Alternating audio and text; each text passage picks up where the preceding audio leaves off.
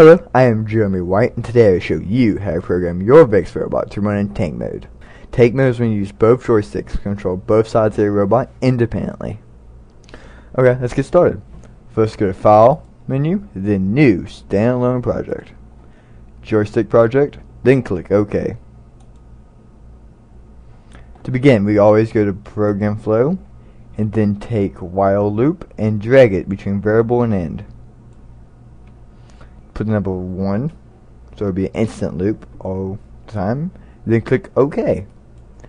After that, we can minimize this folder, and then go to joystick. And then we tank 2 or tank 4 motor. For this demonstration, we'll be using tank 2 motor, since it's most easiest. We drag it in between the while loop. There you go. Okay, and usually this stays the same unless you have a partner controller and you want them to drive instead of you. But for mine, it would be left motor 1, then right motor 10. That's how my motors are. Then we click OK. Then we go to build and download. But before that, make sure you have a USB cable connected from your Cortex microcontroller to your computer, like so.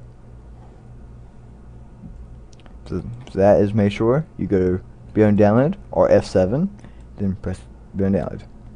Then goes compiling. When it gets done with that, you press yes. And since this is very small code, it will only take maybe 5-10 seconds. Then go to terminal. After that, you can press close.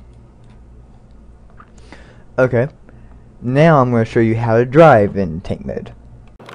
Okay, now I'll show you how to drive in tank mode. This joystick controls this side of the robot, and this joystick controls these motors, this side of the robot. As you can see, this goes backwards, then forwards, and then this one backwards, forwards, then backwards.